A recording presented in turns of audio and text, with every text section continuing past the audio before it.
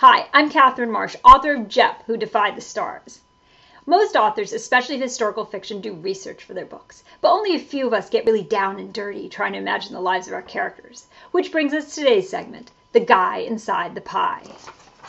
I once claimed that the worst job in the world was having to pick up your boss's fake nose. Not true. The worst job in the world, a word once again to my hero Jepp, is jumping out of pies. How did Jepp end up getting this job? He becomes a court dwarf. Egyptian pharaohs, Chinese emperors, European monarchs, all of them surrounded themselves with dwarves. The job description could include anything from dressing up in animal costumes to singing in cages to, yes, jumping out of pies.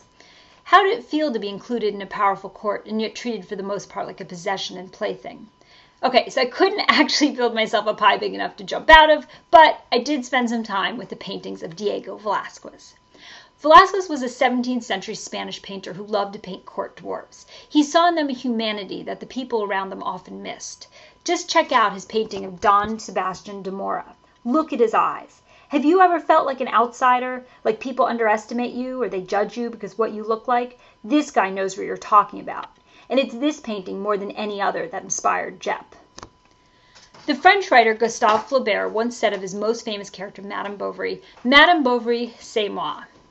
Well, Jepp isn't just me. Jepp, c'est nous. He's us. His story of fitting in and finding his place in the world is a universal one. Yeah. That's my cue. Time to get back to work. The rest of you, check out my book, Jepp, Who Defied the Stars. Oof, what I do for art.